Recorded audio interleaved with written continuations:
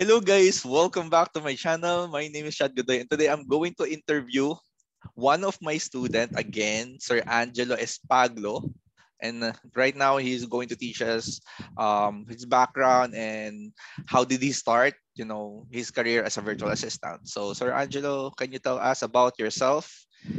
Make sure that you are unmute and tell us about yourself and how did you start, to become a freelancer like us. Uh, yes, hello guys. Yeah, my name is Angelo Plago.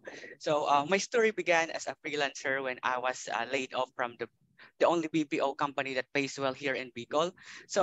At first, I thought it was okay because there are call center companies that offer work from home setups. So when I received my back pay, I immediately bought a computer set and a Jabra headset that I use now. I didn't return the old headset. So uh, it was deducted from my back pay. So here's the headset from my old BPO So company. so you use the headset that the company gave you Yeah, for your that's work. correct.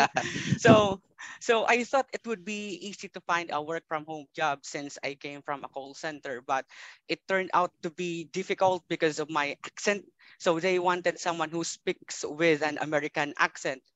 Then I saw an ad on Facebook offering VA training for only 199 pesos. I said to myself that I should try it.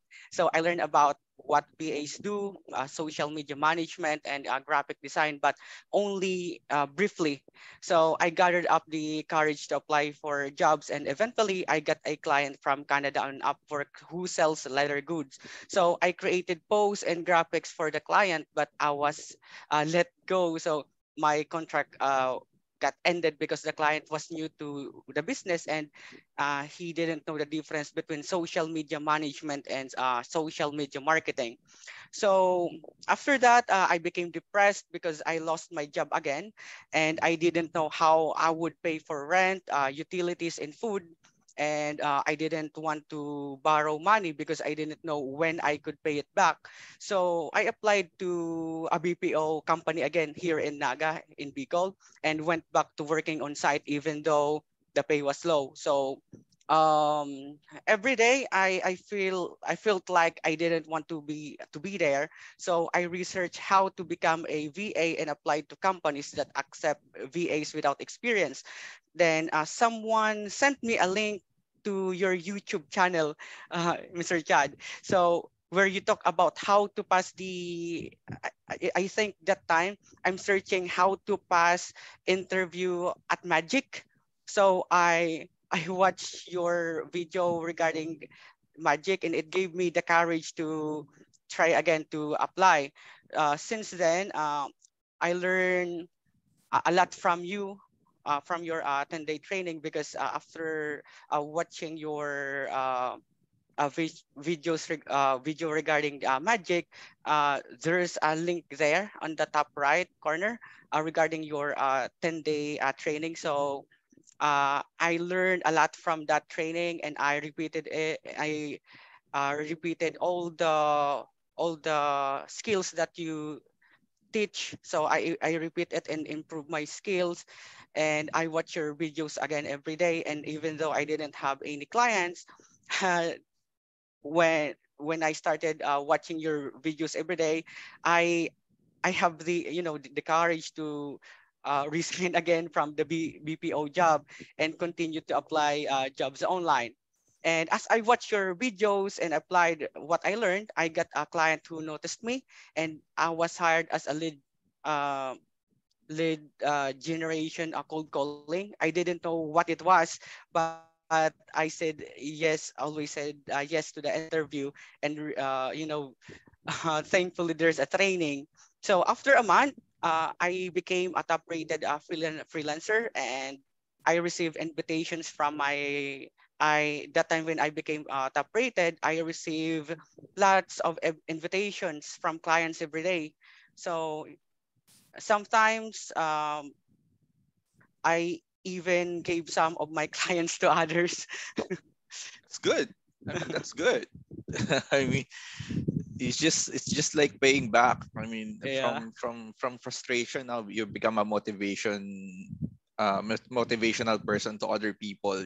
It's very hard for us to experience it. I experienced it as well, like resigning from my job, and then nothing's happening, then I go back, and then I resign again, just like you. So I know the feeling, when you are when you quit. Yeah. When you quit, a feeling of defeat, in the face of your parents, in the face of Correct. your relatives. It's very hard to face them. Oh, see, I like they were going to say, see, I told you, you're not going not going to be successful with it. So it's very hard, it's very challenging, but at the end of the day, those people who doesn't give up, those people who always persist, those people are the people who became successful, not the people who are intelligent, or very very smart. No, not those people, but the people who became successful with freelancing are the people who have the guts. First of all, the guts to decide, and then the guts to continue what you're doing, even something is not working. And in your case, like, it's a blessing right now. I don't know how much you're earning, but in just talking to you, I see some confidence, a confidence with someone who's already earning was some money to spend, and that will grow. Imagine if you're just here for a year. I don't know when you started. So imagine if Eh, you're just here for a year, and then you gain another 1 year and another year of experience. Imagine where you can go from that experience that you already acquired from your training, from your job. Like cold calling, I guess it's kind of bit, the salary for it's way higher than other people, because it's a skilled job, and yeah. sometimes there's a lot of commissions when you make a It's sale. a sale, correct. Yeah, and that's promising. So in the start of my career, when I starting to become a VA, that those are the jobs that I want, but it doesn't go. you know I don't fall for those kind of jobs, and I kind of bit envy you. But and tell us about your experience. Like, how did you find that client? How did you acquire the client? Did you just apply, Yeah. or What I did is that when I optimized my Upwork profile, like okay? what I saw on your YouTube video, uh, since I only have which is the skills I have from the BPO, which is the sales agent. So I highlight that one, and Okay. I put that on my on my proposal. So and then I mentioned to my client in on Upwork that here's my certification. I I sent all the certifications I have when I was on in the BPO industry. So I think Yes. that's also a plus point. And she's happy regarding what she saw, and regarding my skills, even though before we uh, went to the interview, I tried to research regarding cold calling and then lead generation, since I don't have idea about that. So when the interview comes, I always just say yes to what he's, Like, what he's saying. Yeah, yeah, like uh, I'm just saying yes, like I know it. Yeah, yeah, like that. just you just say I know it, even in the back of your head. Oh, I don't know it. But Yeah, it's you just say no, and then you Google it. And correct. ask artificial intelligence to explain to you what is the type of job that is on hand. I mean, yeah, Yeah, it's uh, on the on that job, there's also she's also looking for with an SEO experience. yes. I don't know what is SEO means, but I just say yes to the interview. Like feeling pro. Yeah, because that's what I'm telling other people. Sometimes you just need to say yes, and then you Google it. you know if you're not confident, yeah, you could tell maybe in my case, what I do when it comes when there's a question that if you know something, I tell them I don't know specifically that application that you want me to learn, but I'm willing to learn. I'm willing to learn it, because that's my mindset when it comes to things. When I don't know, I Google it, I search it.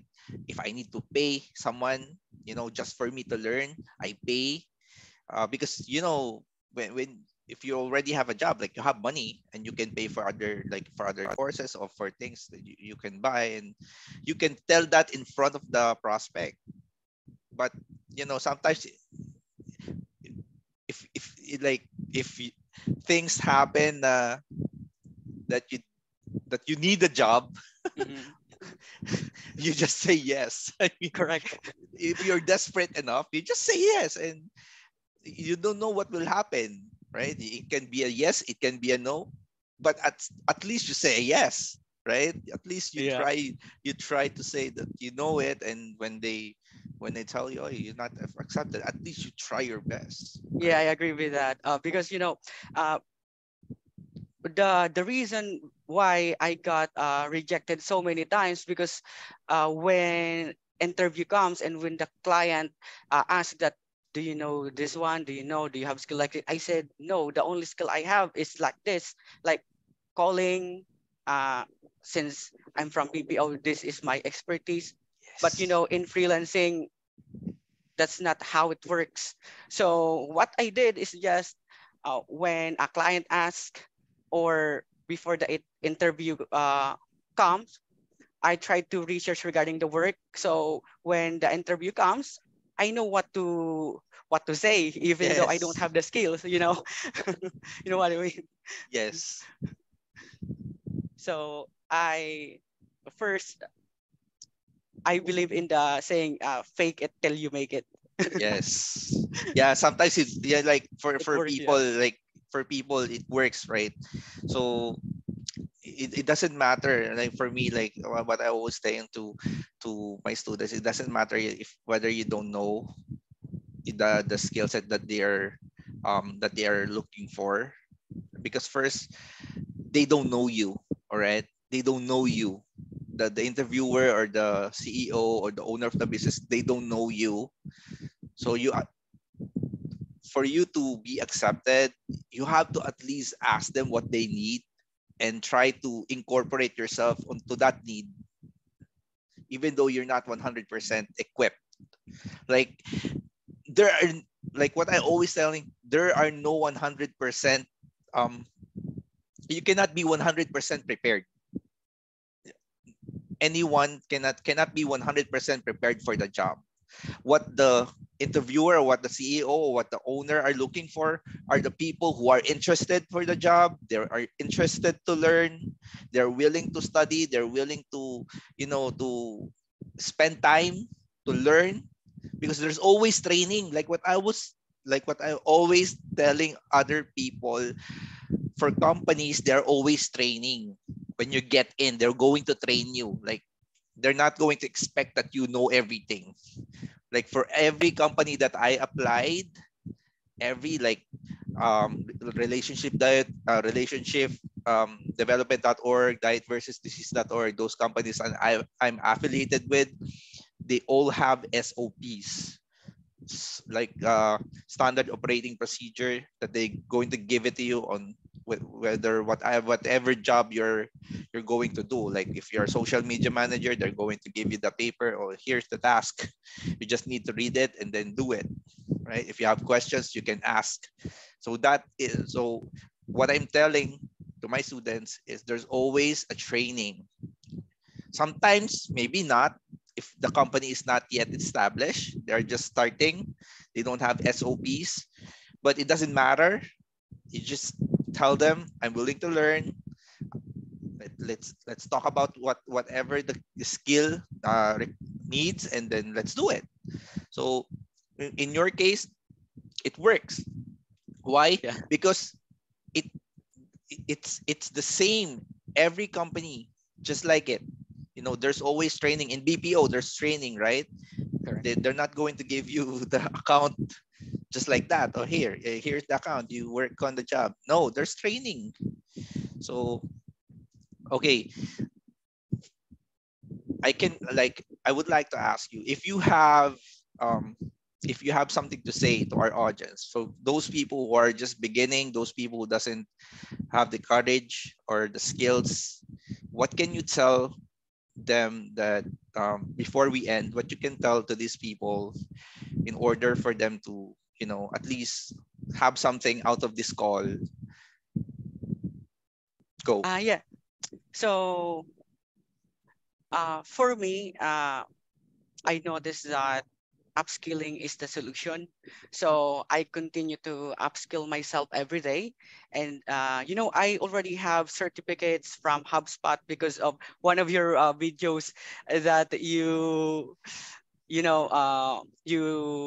tried to get the certificate regarding the HubSpot marketing, but that's not the only certificate I have. I already have the HubSpot digital marketing certificate, inbound marketing certificate, and HubSpot software marketing tools certificate, but I still need to pay that for that one because it needs payment before you get the certificate, since it's a software. And then I just tried to watch all of your videos, Mr. Chad, and I'm still eagerly waiting for more.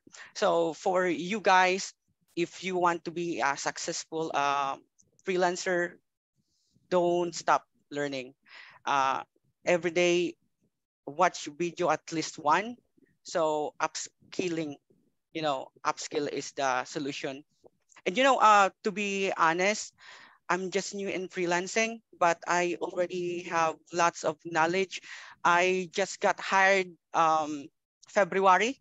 So Yes. earlier I mentioned that I started from lead generation cold calling, but I'm not working for that client anymore, since I already have lots of skills that I know I can apply who to other client who pays well. Yes. And yeah, so now uh, uh, you know, before I started in freelancing, I just have an idea regarding virtual assistant.